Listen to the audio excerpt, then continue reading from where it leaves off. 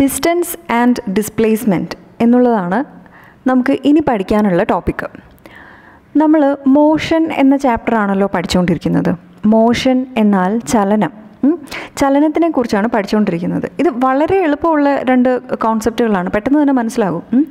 അപ്പോൾ നമ്മൾ മോഷൻ എന്നുള്ളതിൽ പറഞ്ഞു, അത് തുടക്കത്തിൽ ഒരു ഇല്ലുസ്ട്രേഷൻ പറഞ്ഞപ്പം അതിനകത്ത് പറഞ്ഞിരുന്നു, ഒരു ബോഡി മോഷനിലാണ് എന്ന് പറയണമെങ്കിൽ ടൈം പ്രോഗ്രസ് ചെയ്യുന്ന അനുസരിച്ച് ആ ബോഡിയുടെ പൊസിഷനിൽ വ്യത്യാസം വരണം എന്നുള്ളത് നമ്മൾ കണ്ടിരുന്നു. അപ്പോഴാണ് നമുക്കൊരു ബോഡി മോഷനിലാണ് എന്ന് പറയാൻ പറ്റുന്നത്. അതായത് ചലിക്കുന്ന ഒരു ബോഡി ഒരു സമയത്ത് ഒരു പൊസിഷൻ എ എന്നൊരു പോയിന്റിലാണെങ്കിൽ അല്പസമയത്തിന് ശേഷം അത് ബി എന്ന മറ്റൊരു പോയിന്റിലേക്ക് എത്തും. അങ്ങനെയാണല്ലോ നമ്മൾ അത് മോഷനിലാണ് എന്ന് പറയുന്നത്. അപ്പോൾ ഈ ഇനിഷ്യൽ പൊസിഷനായ എയിൽ നിന്ന് ഫൈനൽ പൊസിഷനായ ബിയിലേക്ക് എത്താൻ വേണ്ടി ഈ ബോഡി സ്വീകരിച്ച പാതയുടെ നീളത്തിനെയാണ് അതിൻ്റെ ഡിസ്റ്റൻസ് എന്ന് പറയുന്നത്, ആ ബോഡി ട്രാവൽ ചെയ്ത ഡിസ്റ്റൻസ് എന്ന് പറയുന്നത്. അതായത് പാത്ത് ലെങ്ത്, ഡിസ്റ്റൻസിന് നമുക്ക് പാത്ത് ലെങ്ത് എന്നും വിളിക്കാം. അതായത് distance is the length of the path travel by the body. ഈ ബോഡി എയിൽ നിന്ന് ബിയിലേക്ക് എത്താനായി ഏത് പാതയാണോ സ്വീകരിച്ചത് ആ പാതയുടെ ലെങ്ത്തിനെയാണ് നമ്മൾ ഡിസ്റ്റൻസ് എന്ന് വിളിക്കുന്നത്. ഈ ബോഡിക്ക് വേണമെങ്കിൽ ഇങ്ങനെ സ്ട്രെയിറ്റ് ആയ ഒരു പാത്തിൽ പോകാം. അപ്പോൾ ഇതിൻ്റെ ലെങ്ത്താണ്, ഈ ഒരു സ്ട്രെയിറ്റ് ലൈനിൻ്റെ ലെങ്ത് എത്രയാണോ അതായിരിക്കും ആ ബോഡി ട്രാവൽ ചെയ്ത് ഡിസ്റ്റൻസ് എന്ന് പറയുന്നത്. ഈ ബോഡിക്ക് വേണമെങ്കിൽ ഇങ്ങനെ ഒരു പാത്തിൽ പോവാം, ഇങ്ങനെ ആയിരിക്കാം അത് പോയിരിക്കുന്നത്. അങ്ങനെയാണെങ്കിൽ ശകലം കൂടി കുറച്ചുകൂടെ കൂടുതൽ ലെങ്ത് അത് ട്രാവൽ ചെയ്തു, ഇതിനേക്കാളും കുറച്ചുകൂടെ കൂടുതൽ ലെങ്ത് ട്രാവൽ ചെയ്തു. അപ്പോൾ distance travel by the body എന്ന് പറയുന്നത് ആ കൂടിയ ആ കർവ്ഡ് പാത്തിൻ്റെ ലെങ്ത് എത്രയാണോ അതായിരിക്കും.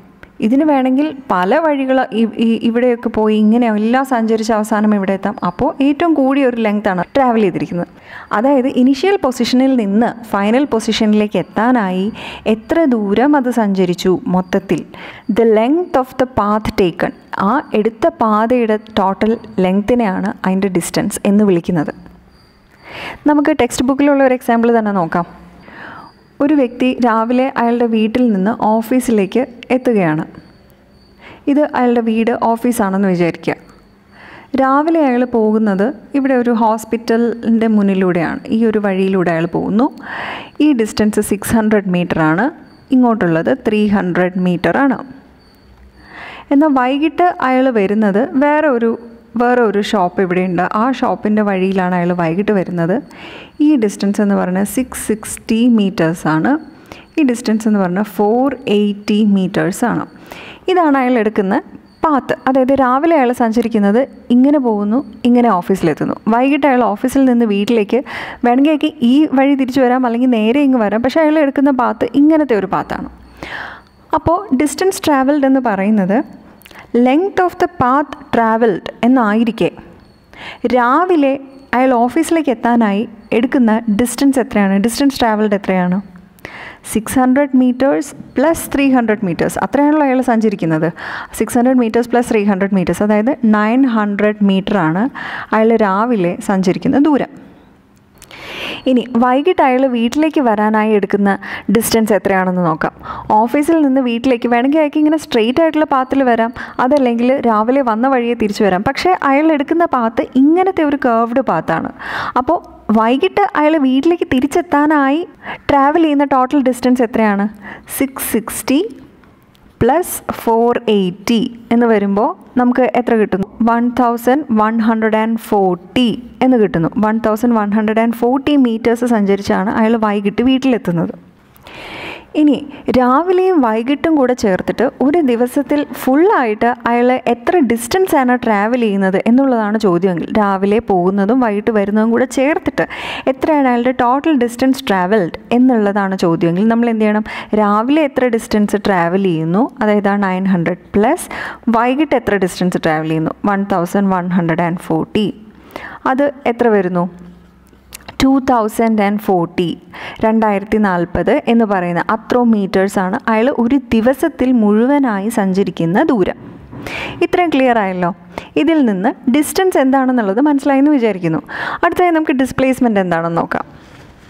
എന്താണ് ഡിസ്പ്ലേസ്മെൻറ്റ്? ഡിസ്പ്ലേസ്മെൻറ്റ് അഥവാ സ്ഥാനാന്തരം എന്ന് പറയുന്നത് എന്താണ്? നമുക്ക് ആ വേർഡിൻ്റെ മീനിങ്ങിൽ നിന്ന് തന്നെ എന്താണ് ഡിസ്പ്ലേസ്മെൻ്റ് എന്ന് മനസ്സിലാകും. നമ്മൾ പറയുമല്ലോ ഒരു വസ്തു ഡിസ്പ്ലേസ്ഡ് ആയി എന്ന് പറഞ്ഞു കഴിഞ്ഞാൽ അതിൻ്റെ അർത്ഥം എന്താ? അതിരിക്കുന്ന സ്ഥാനത്തിന് വ്യത്യാസം വന്നു എന്നാണ്. അത് തന്നെയാണ് ഇവിടെയും ഉദ്ദേശിക്കുന്നത്. ഒരു മോഷൻ സംഭവിച്ചതിന് ശേഷം, ഒരു ചലനം സംഭവിച്ചതിന് ശേഷം ആ ബോഡിയുടെ ഡിസ്പ്ലേസ്മെൻ്റ് എന്താണ് എന്ന് ചോദിച്ചാൽ അതിനർത്ഥം ആ ചലനത്തിന് ശേഷം ആ ബോഡിക്ക് എന്ത് സ്ഥാനമാറ്റമുണ്ടായി എന്നാണ്. അതായത് അതിൻ്റെ പൊസിഷന് എന്ത് മാറ്റം ഉണ്ടായി. What is A change in position? ആ ബോഡിയുടെ ഇനീഷ്യൽ പൊസിഷനും ആ ബോഡിയുടെ ഫൈനൽ പൊസിഷനും തമ്മിൽ എന്ത് വ്യത്യാസമുണ്ട്, പൊസിഷനുകൾ തമ്മിൽ എന്ത് വ്യത്യാസമുണ്ട് എന്നുള്ളത് മാത്രമാണ് ഡിസ്പ്ലേസ്മെൻറ്റിൽ ചിന്തിക്കുന്നത്. അത് ആ ഫൈനൽ പൊസിഷനിലെത്താൻ ഏത് പാത്ത് സ്വീകരിച്ചു എന്നുള്ളത് ഡിസ്പ്ലേസ്മെൻറ്റ് കാൽക്കുലേറ്റ് ചെയ്യാൻ ഒരു കാര്യമേ അല്ല.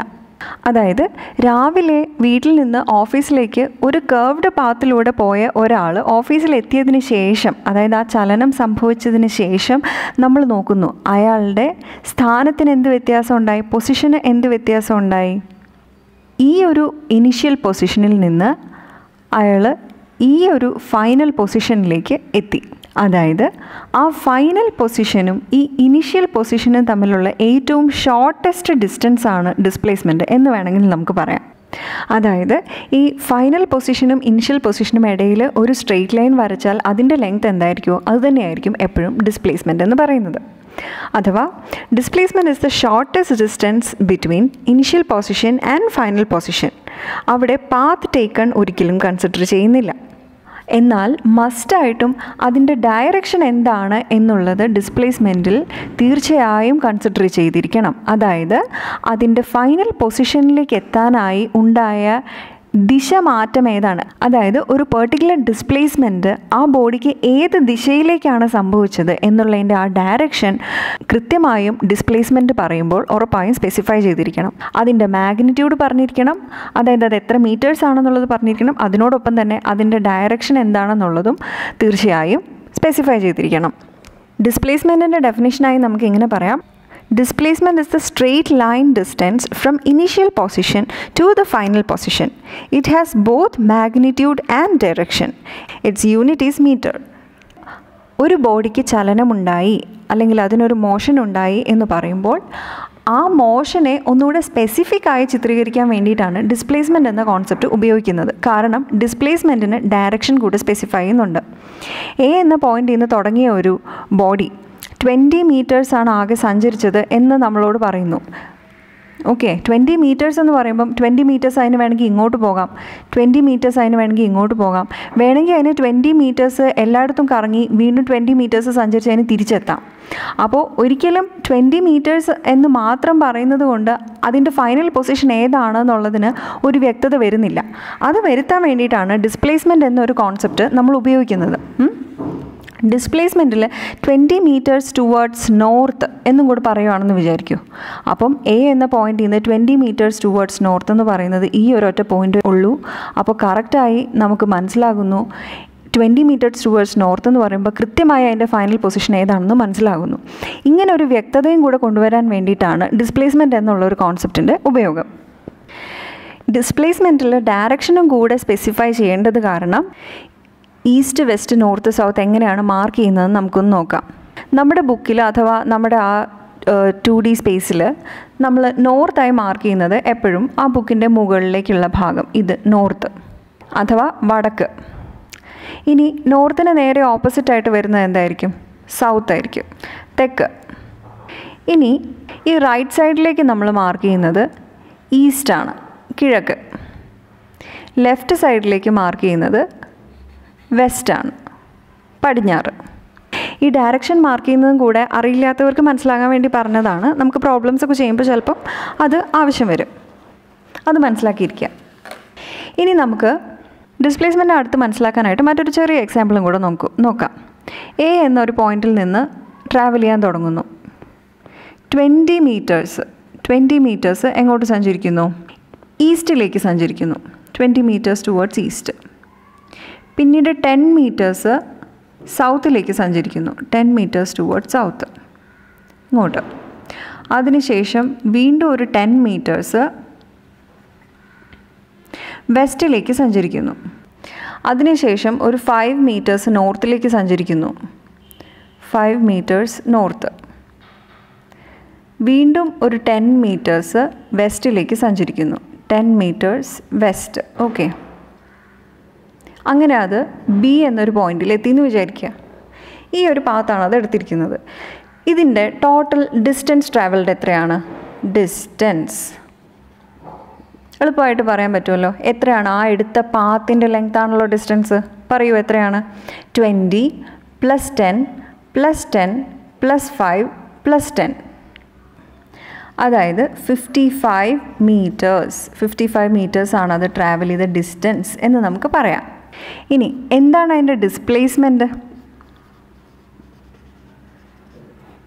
ഡിസ്പ്ലേസ്മെൻറ്റ് എന്താണ്? അതായത് ഫൈനൽ പൊസിഷനും ഇനിഷ്യൽ പൊസിഷനും തമ്മിൽ ഒരു സ്ട്രെയിറ്റ് ലൈൻ കൊണ്ട് യോജിപ്പിച്ചാൽ ആ സ്ട്രെയിറ്റ് ലൈനിൻ്റെ ലെങ്ത് എത്രയാണ് എന്നുള്ളതാണ് ഡിസ്പ്ലേസ്മെൻറ്റ് എന്ന് പറയുന്നത്.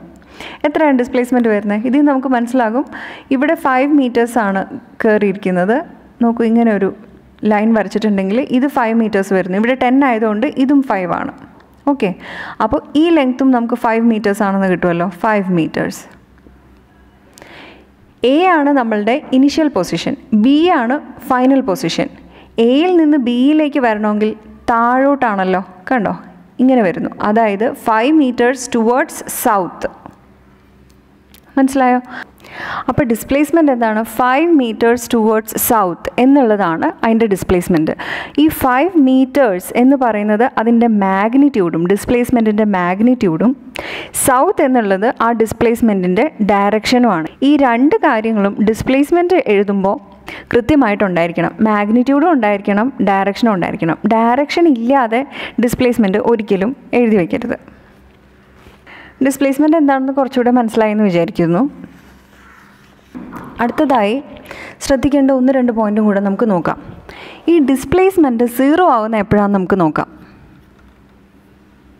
ഓക്കെ, 0 ഡിസ്പ്ലേസ്മെൻറ്റ് എപ്പോഴാണ് ഉണ്ടാകുന്നത്? നമ്മൾ മനസ്സിലാക്കി തുടങ്ങിയ പോയിൻ്റ് ഇതും അവസാനിക്കുന്ന പോയിൻ്റ് ഇതും ആണെങ്കിൽ ഈ 2 പോയിൻറ്റും തമ്മിലുള്ള ഏറ്റവും ഷോർട്ടസ്റ്റ് സ്ട്രെയിറ്റ് ലൈനിൻ്റെ ലെങ്ത്തിനെയാണ് ഡിസ്പ്ലേസ്മെൻറ്റായി എടുക്കുന്നത് എന്നുള്ളത് നമ്മൾ പഠിച്ചു. അതിനൊരു ഡയറക്ഷനും ഉണ്ടാകുമെന്ന് പഠിച്ചു. ഈ ഡിസ്പ്ലേസ്മെൻറ്റ് 0 ആകണമെങ്കിൽ എന്ത് സംഭവിക്കണം? അതായത് ഈ അവസാനിക്കുന്ന പോയിൻ്റ് ചുരുങ്ങി ഈ തുടങ്ങുന്ന പോയിന്റിലേക്ക് തന്നെ വന്ന് എത്തുവാണെങ്കിൽ തുടങ്ങുന്ന പോയിൻറ്റും അവസാനിക്കുന്ന പോയിൻറ്റും തമ്മിൽ എന്തെങ്കിലും ലെങ്ത് വ്യത്യാസം ഉണ്ടോ? ഇല്ല, 0 ആണ്. ആ കേസിലാണ് ഡിസ്പ്ലേസ്മെൻറ്റ് 0 ആകുന്നത്. അതായത് ഇനിഷ്യൽ പൊസിഷനും ഫൈനൽ പൊസിഷനും സെയിം ആയി വരുന്ന കേസുകളിലാണ് ഡിസ്പ്ലേസ്മെൻറ്റ് 0 ആകുന്നത്.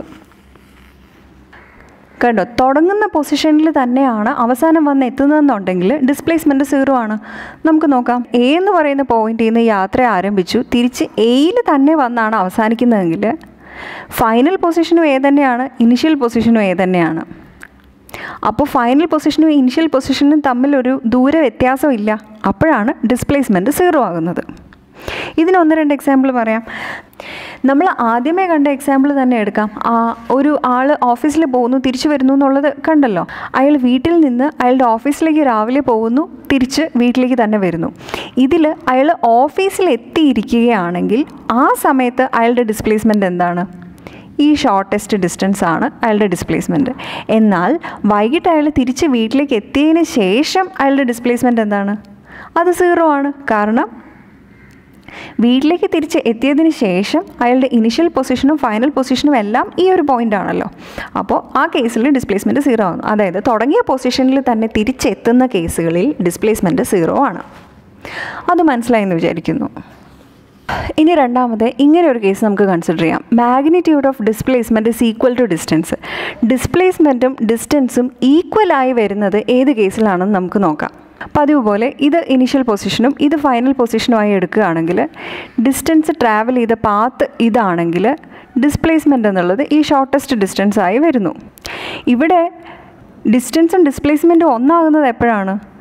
അയാൾ ട്രാവൽ ചെയ്ത പാത്ത് ഈ വളഞ്ഞ പാത്ത് അല്ല, അയാൾ ഈ നേരെയുള്ള പാത്തിലൂടെ തന്നെയാണ് ട്രാവൽ ചെയ്തത് എങ്കിൽ അയാൾ ട്രാവൽ ചെയ്ത ഡിസ്റ്റൻസും ആ ഡിസ്പ്ലേസ്മെൻറ്റിൻ്റെ മാഗ്നിറ്റ്യൂഡും സെയിം ആയി വരുന്നു. ഡിസ്പ്ലേസ്മെൻറ്റിൻ്റെ കൂടെ ഡയറക്ഷൻ എന്നൊരു സാധനം കൂടെ ഉണ്ട്, പക്ഷേ ഡിസ്പ്ലേസ്മെൻറ്റിൻ്റെ മാഗ്നിറ്റ്യൂഡും അയാൾ ട്രാവൽ ചെയ്ത ഡിസ്റ്റൻസും സെയിം ആയി വരുന്നു. എപ്പോൾ ട്രാവൽ ചെയ്ത ഡിസ്റ്റൻസ് ഒരു സ്ട്രെയിറ്റ് ലൈൻ ആണെങ്കിൽ, ഒരു കർവ്ഡ് പാത്ത് അല്ല, ഒരു സ്ട്രെയിറ്റ് ലൈനിലൂടെയാണ് ട്രാവൽ ചെയ്തത് എങ്കിൽ ഡിസ്പ്ലേസ്മെൻറ്റിൻ്റെ മാഗ്നിറ്റ്യൂഡും ഡിസ്റ്റൻസും സെയിം ആയി തന്നെ വരുന്നു. നമ്മൾ ഇത്ര നേരം പഠിച്ച കാര്യങ്ങളെല്ലാം കോറിലേറ്റ് ചെയ്ത് ഒരൊറ്റ ഫിഗറിലാക്കി എന്ന് മാത്രമേ ഇതിലുള്ളൂ. ഇവിടെ ശ്രദ്ധിക്കേണ്ട ഒരു കാര്യം നോക്കൂ, ഇവിടെ തുടങ്ങിയ സ്ഥലത്ത് തന്നെ തിരിച്ചെത്തിയിരിക്കുകയാണ്. അതായത് ഇതിൻ്റെ ഫൈനൽ പൊസിഷനും ഇനീഷ്യൽ പൊസിഷനും സെയിം ആണ്. ആ കേസിൽ ഡിസ്പ്ലേസ്മെൻറ്റിന് 0 ആയി ഇരിക്കാൻ സാധിക്കും. ഇവിടെ ഇനിഷ്യൽ പൊസിഷനും ഫൈനൽ പൊസിഷൻ്റെയും ഇടയിലുള്ള ഷോർട്ടസ്റ്റ് സ്ട്രെയിറ്റ് ലൈൻ പാത്തിലൂടെ തന്നെയാണ് ട്രാവൽ ചെയ്തിരിക്കുന്നത്. അതായത് ഡിസ്റ്റൻസ് ട്രാവൽഡ് എന്ന് പറയുന്നത് ഡിസ്പ്ലേസ്മെൻറ്റിൻ്റെ മാഗ്നിറ്റ്യൂഡിനോട് ഈക്വൽ ആയിരിക്കും. എന്നാൽ ആ മൂന്നാമത്തെ കേസിൽ സാധാരണ പോലെ ഷോർട്ടസ്റ്റ് ഡിസ്റ്റൻസ് AB, ഏറ്റവും ചെറിയ ഡിസ്റ്റൻസ് ഡിസ്പ്ലേസ്മെൻ്റ് ഉണ്ട്. എന്നാൽ ട്രാവൽ ചെയ്തിരിക്കുന്നത് കുറച്ചുകൂടെ കർവ്ഡ് ആയ ആ ഡിസ്റ്റൻസ് ഡിസ്പ്ലേസ്മെൻറ്റിനേക്കാളും കൂടിയ ഒരു പാത്തിലൂടെയാണ് ട്രാവൽ ചെയ്തിരിക്കുന്നത്. ഈ 3 കേസും ശ്രദ്ധയോടെ ഒബ്സർവ് ചെയ്യുമ്പോൾ നമുക്കൊരു കാര്യം മനസ്സിലാകും. ഡിസ്പ്ലേസ്മെൻറ്റിന് 0 ആകാം. അതായത് ഡിസ്പ്ലേസ്മെൻറ്റിൻ്റെ ഏറ്റവും കുറവായിരിക്കാവുന്ന വാല്യൂ 0 ആണ് ഈ കേസിലേതെന്ന് പോലെ. ഡിസ്പ്ലേസ്മെൻറ്റിന് ഡിസ്റ്റൻസിനേക്കാളും ചെറുതായിരിക്കാൻ സാധിക്കും ഇവിടുത്തേതെന്ന പോലെ. എന്നാൽ ഡിസ്പ്ലേസ്മെൻറ്റിന് അച്ചീവ് ചെയ്യാവുന്ന ഏറ്റവും കൂടിയ വാല്യൂ എന്ന് പറയുന്നത് ഡിസ്റ്റൻസിനോട് ഈക്വൽ ആയിരിക്കാൻ സാധിക്കും എന്നുള്ളതാണ് ഈ കേസിലേത് എന്നതുപോലെ. അതായത് distance is always greater than displacement. അതായത് ഡിസ്പ്ലേസ്മെൻറ്റിനേക്കാളും എപ്പോഴും ഡിസ്റ്റൻസ് വലുതായിരിക്കും.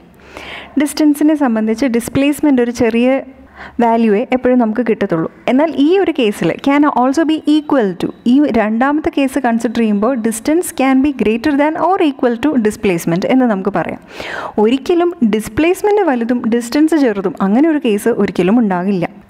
അത് ഓർത്ത് വയ്ക്കുക. Distance is always greater than displacement. It can also be equal to displacement in this case. ഈ രണ്ടാമത്തെ കേസിലേതുപോലെ അതിന് ഈക്വൽ ആയിട്ടിരിക്കാനും സാധിക്കും.